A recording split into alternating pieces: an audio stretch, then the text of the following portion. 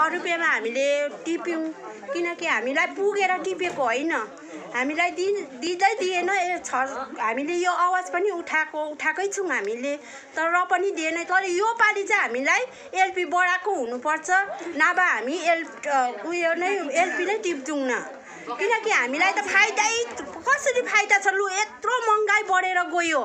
एउटा तेल किन्यौँ भने हामीले आज 200 रुपियाँ 200 उयसमा किन्दैछौँ भने आज हामीले 6 रुपियाँ एलपी टिपेर चाहिँ हामीलाई केही फाइदा छ हामीले त्यो 6 रुपियाँ त हामीले इत्रो नानीलाई दिँदा पनि अहिले थाप्दैन र पनि हामीले मजबुरीमा हामीले टिपिरहेको छौँ किनकि एउटा हामीले कम्पनी एउटा हामीले यो गरी खाने हाम्रो यो हो भनेर हामीले यत्रो सालसम्म हामीले सोचेर होइन कम्पनीको उयसलाई सोचेर हाम्रो चिया बगानलाई माया गरेर हामीले काम गरेको थियौँ अब चाहिँ हामी मान्दैनौँ हामीलाई 14-15 रुपियाँ लास्ट 15 रुपियाँ चाहिन्छ त्यहाँदेखि चाहिँ हामी उँधो एलपी हामी उयो गर्दैनौँ टिप्दैनौँ 15 रुपियाँ चाहिँ चाहिन्छ योपालि चाहिँ एकदमै हामी टिप्दैनौँ हामीलाई फर्स्ट टु लास्टसम्म 15 रुपियाँ चाहिँ हुनुपर्छ लास्ट दिनमा चाहिँ यो रोजिनाले गर्दा चम्काएर भनेर होइन सम्पूर्ण कसैलाई पनि चम्काएको छैन सम्पूर्ण यहाँले आफ्नो अधिकारको लागि आएको छ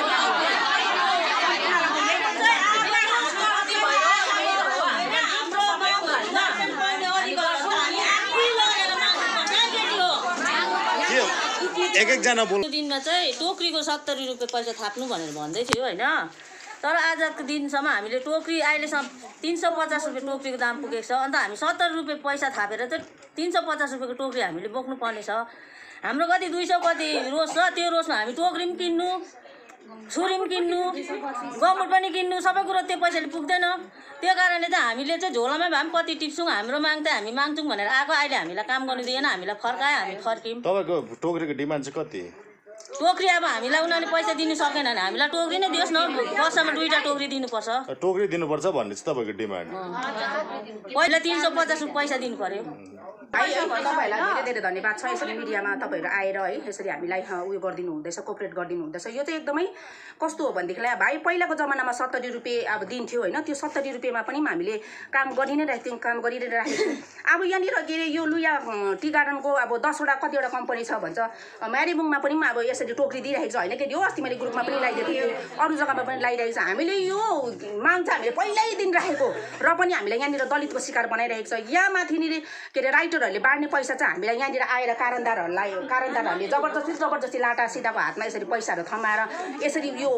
आइरहेको छ हैन र हामीले चाहिँ के माग गरेको छौं भने हामीलाई टोकरी दिनुस् न त हैन हामी टोकरीमा पत्ती टिपेर तपाईहरुको उयो गर्छौं भनेर हामी केटीहरूले टाइमको फलो पनि गरिरहेको छ यहाँनिर हरेक कुरामा उनीहरूलाई हामीले एउटा सेक्रिफाइस गरिरहेको छौं भने एउटा कम्पनीले पनि त हामीलाई एउटा टोकरी दिँदा त केही रहेन नि त हैन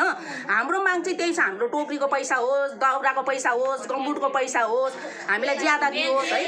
एलपी होस् हामीलाई एलपी 6 रुपियाँ दिँदैछ त्यो 6 रुपियाँ दिन पनि हामीलाई अलिकति उपर दियोस् र हामी पनि काम गर्छौं एउटा श्रमिकलाई हैन एउटा राम्रोसँगले उनीहरूले खुसी राख्यो भनेदेखिलाई त उद्योगमा हामी त त्यसै हामी उन्नति गर्दिहाल्छौँ नि हैन तर उनीहरूले आज हामीलाई एउटा सानो तिनो कुरादेखिको दबाएर आज हामीलाई यस्तो प्रकारको शोषित गर्दैछ भनेदेखिलाई हामी तपाईले यो जुन अब विषय छ म्यानेजमेन्टसँग राख्नु भयो के भएन हामीले म्यानेजरसँग चाहिँ कसरी त हामीले राख्नु सकेको छौं न भनेदेखिलाई त हाम्रो ट्रेडहरु छ यहाँनिर हैन दाजुभाइहरु छ ट्रेडकोहरुलाई हामीले भन्दाखेरि चाहिँ हामी डेपुटेसनमा बस्छौं उनीहरु डेपुटेसनमा लिएर चाहिँ हामी चाहिँ यो कुरा हामी डिस्कस गर्छौं भनेर भन्दै थियो उनीहरुको पनि डेपुटेसन अहिलेसम्म पनि छैन हैन डेपुटेसन नराखिकन यहाँनिर 70 रुपियाँ पैसा यहाँनिर म्यानेजमेन्टको पक्षबाट भन्दैछ कि अब जति पनि कमान्छ उनीहरूले 60 रुपियाँ गरेर थापिरहेको छ तर तग्दा कमाउन 70 रुपियाँ भनेर दिइरहेको छ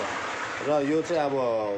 सम्भव छैन भन्ने जस्तो कुराहरू सुनिँदैछ मतलब भनिँदैछ है र तपाईहरुको एक्चुअल डिमान्ड चाहिँ पैसामै आउनुपर्ने हो कि बढोत्तरी गर्नुपर्ने कि या तपाईलाई टोकरी दिनुपर्ने हो कि यदि उनीहरूले टोकरी दिनु सकेन भनेदेखिलाई चाहिँ हामीलाई पैसा बढाइदियोस् नत्र भनेदेखि उनीहरूले कसरी चाहिँ त्यसरी भन्नु सक्छ अरु जग्गामा चाहिँ 60 रुपियाँमा अरु कमानकोहरु माग्नेन होला तर हाम्रो कमानमा त हामीले धेरै ज्यादा हामीले उद्योग गरिरहेको छौं हामीले उन्नति दिइरहेको छौं के हामीलाई त्यो टोकरीको पैसा उनीहरूले बढाएर दिँदाखेरि उयो गरेर दिँदाखेरि तपाईले टोकरी कति रुपियाँमा किन्नु हुँदैछ हामीले त 350-400 रुपियाँमा किन्दैछौं हामीले टोकरी अन्त हेर्नु 70 रुपियाँ कहाँनिर 350 रुपियाँ कसरी हामीले त्यो 200 कति हेरे केटीहरु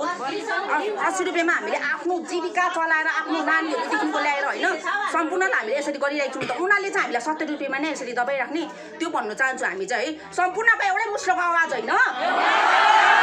हामीलाई टोकरी चाहिएको छ न हामीलाई पैसा चाहिएको छैन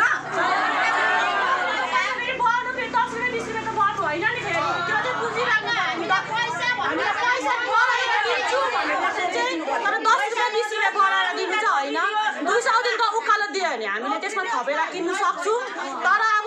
बढाइदिएको छु भनेर 70 दिनको 80 दियो भने हामीले मान्दैनौँ नि फेरि त्यो 80 10 रुपियाँ बढाएर हामीलाई के पुग्छ र छुरीको पैसा भन्यो भने तिमीहरूलाई 3 वर्षको लागि दिएको भन्छ घरि 50 रुपियाँ दिन्छ घरि 70 रुपियाँ दिन्छ छुरीको दाम छ 350 रुपियाँ हामीले सायद सरकारलाई भन्दाखेरि तिमीहरूलाई यो त डिपोजिट गरेर 3 वर्षमा एउटा छुरी किन भनेर दिएको भन्छ टोक्री त हामीले त डिपोजिट गर्नु सक्दैनौँ नि त त्यो त मकिन्छ एकपल्ट एक वर्षमा हामीले 2टा टोक्री चलाउँछौँ भने 700 रुपियाँ त त्यसमै जान्छ अन्त 70 रुपियाँ दिएर 700 रुपियाँ टोक्री किनेर हामीलाई फाइदा छैन हामीले टोक्री मात्रै किन्नु पर्दैन बर्साती नाम्लो सिसा गम्बुट छुरी पनि हामीले कति प्रकारको किन्नुपर्छ सिक्लिङको अलग्गै माथि उयो स्किप हान्ने अलग्गै कलमको अलग्गै किन्नुपर्छ तर हामीलाई छुरीको पैसा 60 रुपियाँ 50 रुपियाँ या 70 रुपियाँ खालि दिन्छ त्यो प्रकारले हामीले भन्दाखेरि तिमीहरूलाई छुरीको पैसा चाहिँ 3 वर्षको लागि दिएको हो भन्नुभयो हामीलाई साहेबहरूले ठिकै छ सर हामीले 3 वर्षको लागि हामीले डिपोजिट गरेर किन्दाखेरि हामीलाई छुरीको पैसा आउँदैन सर 3 वर्षमा पनि हाम्रो 300 रुपियाँ पुग्दैन सर भन्दाखेरि त्यो त तिमीहरूले म्यानेजमेन्ट गर्नुपर्छ रोजगारीबाट पनि गरेर किन्नुपर्ने हो भन्यो ठिकै छ तर टोक्रीको पैसा चाहिँ 70 दिनको 80 रुपियाँ दियो भने हामी मान्दैनौँ जबसम्म हामीलाई पैसा दिनु 10 रुपियाँ थपेर दियो भने हामी मान्दैनौँ टोक्री दियो भने हामी टोक्रीमा टिपेर बोक्छौँ जस्तै दियोस् तर टोक्री चाहिँ दियोस् टोक्री दिएन भने चाहिँ अथवा पैसा दिएन भने चाहिँ हामी कामै गर्दैनौँ कमान बन्द भयो भने हामीलाई मात्रै नोक्सान हुँदैन हामी त लेबर हो जहाँ पनि गएर हामी काम गरेर खाने मान्छे हो हामी मात्रै मर्दिन्न हामी दुःख गरेर काम गरेर खान्छौँ तर अब हामीले कमान बन्द गयो भने त स्टाफ सहयोग सरकारलाई पनि धक्का लाग्छ नि त कम्पनीसम्म पनि धक्का लाग्छ किनभने दग्दा कमान त ठुलो हो हामी त कुल्ली हो हामी त जता पनि काम गरेर खाने हो हामी त खेतालापात गरेर पनि खानु सक्छौँ तर सायद सरकारले खेतालापात गरेर खानु सक्दैन हामी छैन भने स्टाफहरू पनि छैन सायद सरकार पनि छैन मेरो भन्नु चाहिँ यति नै छ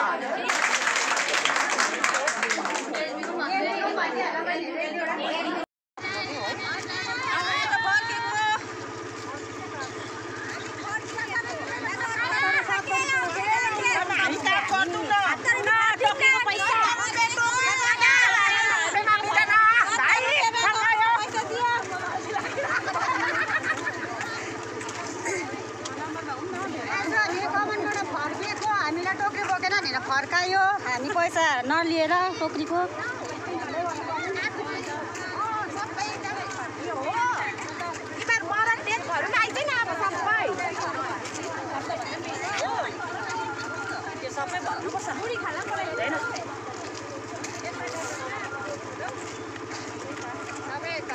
हिजो टोक्रीको पैसा 70 रुपियाँ पठाइदिएको थियो माथिबाट हजुर पठाउँदाखेरि लेबरहरूले थापेन हजुर टोक्रीको पैसा नथाप्दाखेरि चाहिँ त्यो टोक्रीको पैसा फर्काइसकेपछि अफिसमा फर्काइसकेपछि चाहिँ लेबरहरूले आज अचानक टोक्री नबोकी आयो हजुर टोक्री नबोकी आइसकेपछि हामीलाई माथिबाट बडा साहेबको अर्डर यहाँ म्यानेजरहरू पनि आएर म्यानेजर गार्डन बोहरू आएर चाहिँ भन्नुभयो अहिले काम नदिनु मनसिप आएर चाहिँ भन्नुभयो काम नदिनु टोक्री बेगर भनेर भनिसकेपछि हामीले अब काम दिनौँ हजुर काम नदिनु अर्डर आएको थियो काम नदिँदाखेरि चाहिँ लेबरहरूले ठिक छ हामी गरिदिउँ न भनेर चाहिँ उहाँहरू फर्किनु भयो यहाँबाट मतलब होइन टोक्री बिना के आएर उयो भनेर चाहिँ यो चाहिँ तपाईँहरूलाई माथिबाटै अर्डर आएको म्यानेजमेन्ट बडा साहेबकोबाट एसिस्टेन्ट म्यानेजर पनि आउनुभएको थियो गार्डन बाउ पनि आउनुभएको थियो मन्सी बाउ पनि आउनुभएको उहाँहरूकै प्रेजेन्समा उहाँहरूले नै भन्नुभयो नदिनु काम भनेर भन्नुभयो र त हामीले उहाँहरूलाई काम दिनु म चाहिँ लवर ठुलो डेक औले डेक र विशेष गरी जुन चाहिँ बास्केटको पैसा आउँछ सालुनी बाँडिन्छ लेबरलाई है र लेबरको त्यो बास्केटको पैसा चाहिँ कम्पनीबाट 70 रुपियाँ गरेर र 70 रुपियाँ गरेर बाँडिन्छ म मन्सी भएको कारणले गर्दा हामी चाहिँ फिल्डमै लिएर बाँड्ने एउटा दस्तुर छ यहाँको र मेरै हातबाट मैले नै लिएर डेकडेकको चपरासीहरूलाई मैले पैसा सुम्पेँ हजुर र सुम्पिसके बापत चपरासीहरूले लेबरलाई बाँड्दा चाहिँ लेबरले चाहिँ भन्नु थाल्यो कि अहिले बास्केटको पैसा त कमसेकम 350 रुपियाँ छ 70 रुपियाँले चाहिँ हामीलाई पोसाउँदैन र यो पैसा हामी थाप्दैनौँ भनेर उहाँहरूले पैसा विड्रो गर्नुभयो पैसा विड्रो गरिसकेपछि हामीले म्यानेजमेन्टलाई त्यही नै रिपोर्ट दिउँ र पैसा उहाँहरूले विड्रो गर्यो र उहाँहरूले चाहिँ यसको बढोत्तरी चाहन्छ भनेर चाहिँ हामीले त्यो इन्फर्मेसन दिइसकेपछि फेरि आज अचानक लेबरहरूले सबैले चाहिँ टोक्री नबोकेर चाहिँ झोला बोकेर आयो र म्यानेजमेन्टबाट चाहिँ हामीलाई एउटा इन्स्ट्रक्सन थियो कि अब झोलामा चाहिँ पत्ती पाक्नु सक्छ र झोलामा चाहिँ पत्ती टिप्नु चाहिँ नदिनु भन्ने एउटा इन्स्ट्रक्सन थियो र आज बिहान आएर चाहिँ हामी यहाँ डेकडेकमा आएर झोलामा चाहिँ पत्ती नटिप्ने झोलामा पत्ती टिप्यो भने चाहिँ हामी काम दिने छैनौँ भन्ने खालको कुराहरू राख्दाखेरि चाहिँ लेबरहरू आकर्षित भएर चाहिँ हामी त्यसो भए कामै गरिदिउँ न भनेर चाहिँ उहाँहरू सबै फर्केर जानुभयो तपाईँको अन्डरमा कतिवटा डेक छ तपाईँको? मेरो अन्डरमा चाहिँ 5वटा डेक छ। 5वटा डेक छ। कुनै पनि डेक मतलब सबै डेक चाहिँ फर्केको हो? सबै डेकै फर्केको, मतलब लोअर डिभिजनमा छ हजुर। Melody that can be turned into mastery. From ordinary to outstanding, Nightingale School of Music nurtures your musical skills and is committed to bring value to your lives. We offer classical, jazz, rock, and pop, and provide courses and assessments affiliated to Trinity College, London, in piano, guitar, violin, keyboard, vocals, ukulele, and music production. Our branches are located in Siliguri at Punjabi Pada, Shiv Mandir, Khaprel, Sanikpuri. For queries and admissions, you can contact us at 7384 6370004 or 891 875 4883.